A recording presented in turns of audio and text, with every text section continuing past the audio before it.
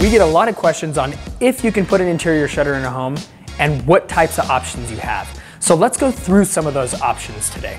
The first thing to consider is what type of window you have. Does your window tilt in? Does your window have a crank? Does it swing out? Does it slide up? The second thing to consider is the size of your window, which will help you choose your louver or slat size. You have a 2.5, a 3.5, and a 4.5 inch louver size option. The 3.5 inch size louver is the industry standard. It is by far the most common size. Recently, more people have been using a 4.5 inch louver, which will help increase your view and your light flow. And if you want more of a colonial style look, you can choose to use a smaller louver size in a 2.5 inch. Choosing a frame is really important. Not only does it have an aesthetic appeal, which is important, but it has to function with the type of window that you have. You're gonna have an option of using a Z frame, an outside mount frame, or an inside mount frame. So the next option you have is selecting a color. I know it's hard to tell on video, the different colors. That's why it's important that a design consultant come to your home. They'll hold up different pieces of frame in the different colors so that you can see what best fits your home. And you can also look on our website to see the different color options that you have. The next option you have is control.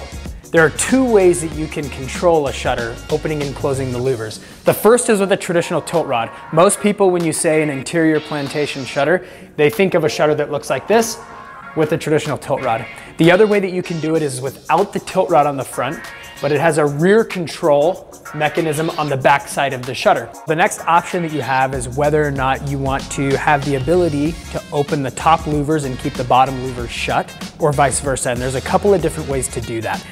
If you select a hidden tilt option, you have two options. You can use a divider rail or do what's called split tilt.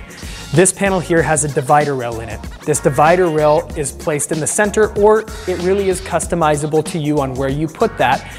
And it's an immovable piece that sits in your window. Depending on your window height, you might need a divider rail for structural strength of the panel, but most of the times it is an option.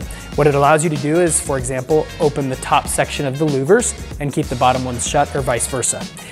If you choose to not use the divider rail and you want to do what's called split tilt, you can see that this panel looks just like a normal panel.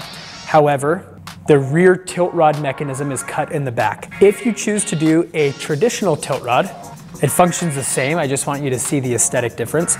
Your tilt rod on a split tilt will be cut wherever you choose for it to be cut, and that will give you the same functionality.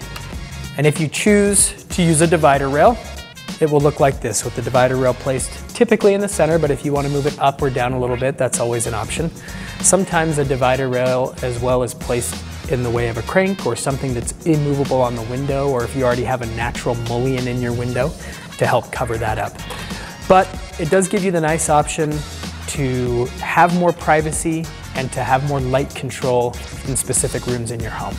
As you can tell, there are many options in choosing Polywood shutters, and our design consultants will help you pick the best option for your home. We want to make sure that you give your windows the treatment that they deserve.